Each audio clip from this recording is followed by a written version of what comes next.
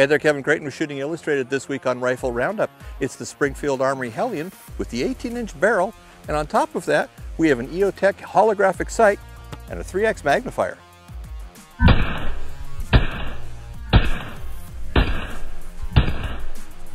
The bullpup rifle is kind of a lightning rod for gun owners. Some people really love them, some people really don't like them. I got to admit they're a little difficult for me because I'm cross-eye dominant and I shoot rifles very often with my left hand, and most bullpups are set up for right-handed use only.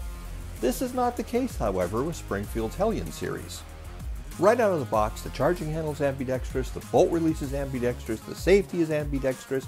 Basically everything's ambidextrous except the ejection port, and that's pretty easy to switch. Doesn't take long at all, don't need any special tools. It's actually really easy to do. The biggest advantage of a bullpup rifle, however, is that you can fit a full-size rifle into a compact package.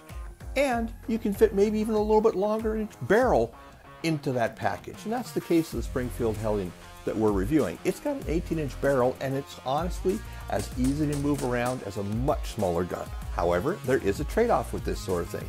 Because the trigger is in front of the magazine, you're going to have a long connector in between the trigger and the action behind it. The trigger on the Hellion, though, quite frankly, isn't bad. Break is nice and crisp, and it breaks cleanly at just over 4 pounds, which is right about where you want a rifle trigger to break anyway. So as far as bullpup actions go, it's a great trigger. Bullpup rifles work well in close quarters, which is why we topped this rifle with an Eotech 1X holographic sight. Eotech sights are a favorite of military and law enforcement around the world because they're built like tanks and they work. And this is definitely true of this rifle, which also has a military heritage, so of course we put the two together. The version we tested uses a single CR123 lithium battery, making it a smaller footprint on top of your rail, which again is not a bad thing. The version we use is the -2 version, which means there are 2 aiming points inside the circle. The top one gives you an aiming point for 50 and 200 yard targets, while the bottom one is set for targets all the way out to 500 yards. If you're looking at a 500 yard shot, you're probably looking at more than just the 1 power and a holographic sight, which is why we've added a G43 3x magnifier to this rifle. Now, a lot of you might be saying, well, why bother with a holographic sight and a magnifier when you just go with a low power variable optic? Well, the fact of the matter is, you've got a larger eye box with a holographic sight. It's just as fast to snap in that 3x magnifier as it is to spin the dial on an LPVO.